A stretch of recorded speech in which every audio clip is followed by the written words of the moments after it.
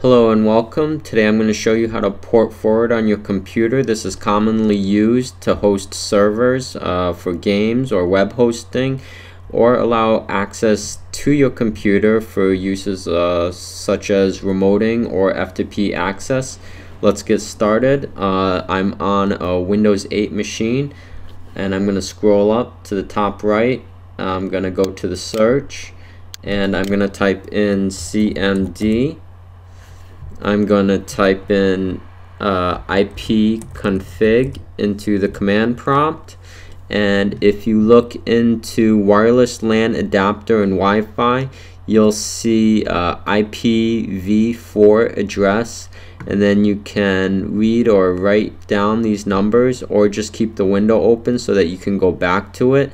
And you're also going to want to take note of the default gateway listed here. Okay, once you have the default gateway, you want to pop open a browser. I will use Mozilla for this. Okay, now just enter in your default gateway.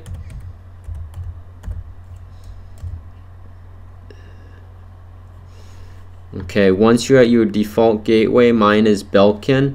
Mine shows up, you want to look on the left side of the screen, and it's virtual servers. If you're on something else, I think Netgear shows theirs as port forward, and on other routers it may be a little bit different, but basically you want to look for port forwarding or virtual servers, and they're usually listed under a firewall of some type. Now to log in, you may have a password. You might have to enter in a user and a password, and those can be found underneath your router or on the router box that you purchased it with. Common names are admin, and admin is the password, or sometimes the password is blank, or sometimes the password is password. Once you find your credentials, just go in, and for me, virtual servers. Now basically you can enter in a description for your port forward, and I will say I'll say this one is FTP, and you can enter in inbound port, which is basically going to be the number that whatever program you're setting up for is going to use to get into your computer. This is going to be used along with the IP address.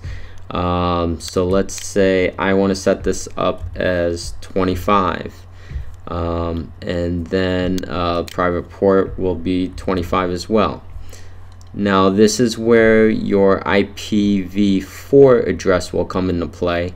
So each machine in your house, or if you only have one machine, it will be given a private address. And as you saw before, let's see, yours or mine is 0.7, so I will enter 0.7.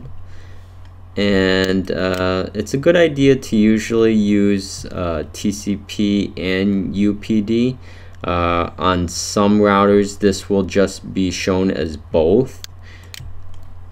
And then as you can see, I already have some ports in here.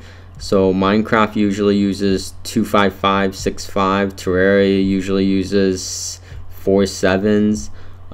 If you want to allow remote access to your machine, that's usually 3389. Starbound is 21025, and these are defaults set up by those applications. Now if you were to set up a web hosting or host a server, you may set that port up in the application, but the only thing you need to remember is to come back here and put in the correct port number. So once you've done that, you can hit apply changes. Okay, now for some routers you won't have an apply changes button. It will most likely automatically save, and then you can go back in if you're unsure if it worked, and you can go to those exact settings. And I'll go back to my virtual servers, and I see that it's still in there, so I know that it worked. Okay, and the last part of this is probably the most important part. You want other people to connect to your server or whatever you're hosting, and you're not going to give them the default or the IPv4 address. What you want to do is you want to go into Google and you want to type what's my IP, and basically you want to give them that number, and that's the number that will allow them to access your computer from wherever they are. Now, in situations where the computers being used and shared together are in the same household or they're local, then you might be able to use those internal addresses. But for external use by other users, you need to give your external address, and that's what this is. Congratulations, and thank you for watching, and please remember to subscribe for more videos. Thanks.